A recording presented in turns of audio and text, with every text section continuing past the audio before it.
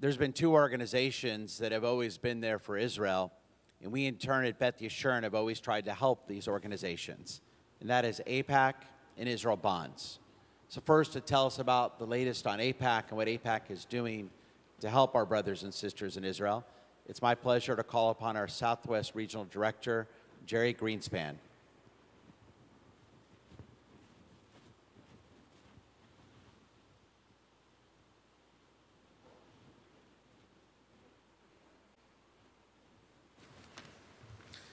Good morning, Lashana Tova, Rabbi Strauss, and President Lori Herzog. Thank you for inviting me back to speak this morning. And many thanks, first of all, are due to this congregation for hosting the community's beautiful one-year remembrance program earlier in the week. It's easy to say that 10/7 will never be forgotten, but there were a lot of dates that shook us this past year. April 13th, when Iran for the first time ever directly fired at the State of Israel.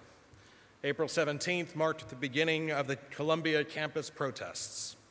The July 19th drone attack from Yemen that struck in Tel Aviv had folks on edge, and the largest ballistic missile attack in history, period, struck Israel just 11 days ago on October 1st. Of course, every day is one in which 101 hostages remain in Gaza. Israeli parents are terrified that their doorbell may ring to the news that their children have fallen in battle, and much like this morning, red alert sounds all across the state of Israel. Each of these days has frayed our nerves time and time again. We've been saddened, heartbroken, angry. But once again, this community stood up. Collectively, the American Jewish community sent countless resources to Israel. As you heard, we visited and volunteered, fed and fought, literally fought, on behalf of the state of Israel. Here at home, we wrote letters, we educated our neighbors, both Jewish and not Jewish. We made calls and leveraged our businesses, leveraged our relationships, and made our voice clear. It's because of this work that we can also remember April 23rd, the second night of Passover, the day our United States Congress passed $14.3 billion of security assistance to Israel. It's because of this work that on May 7th, June 25th, and August 6th, just to name a few, seemingly random days on the calendar, that the pro-Israel community won battles here in this country, helping to secure the election of thoughtful leaders, both Democratic and Republican, and the defeat of some of the most emboldened anti-Israel members of Congress we've ever seen. These victories are reminders of our potential impact. They promote reason and rationality. They help the United States, first and foremost, maintaining and strengthening our role as a force for good in the world. And yes, by direct extension, they help protect the state of Israel. The journalist Bret Stephens wrote a few years ago that the relationship between the Jewish people and power is complicated, to say the least.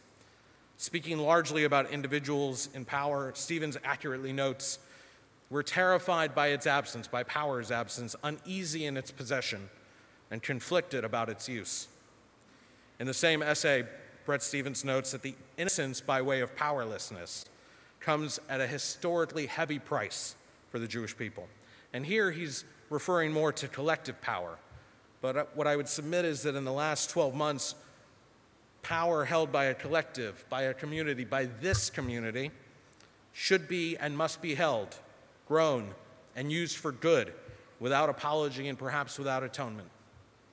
The ethical manifestation of Jewish power, as a mentor of mine says, is one of the only things, or perhaps the only thing, post-October 7th that stands between us and exponentially more pain, more grief, and more anguish. I wish I could tell you that the battle was over, but you and I know better. You've seen the attacks continue from 7 fronts on Israel's borders, and it continues here in this country, from the UN to extremist ideologies, from college campuses to the campaign trail. The Iron Lady of England, of the United Kingdom, Margaret Thatcher, said, "You might have to fight a fight more than once to win it."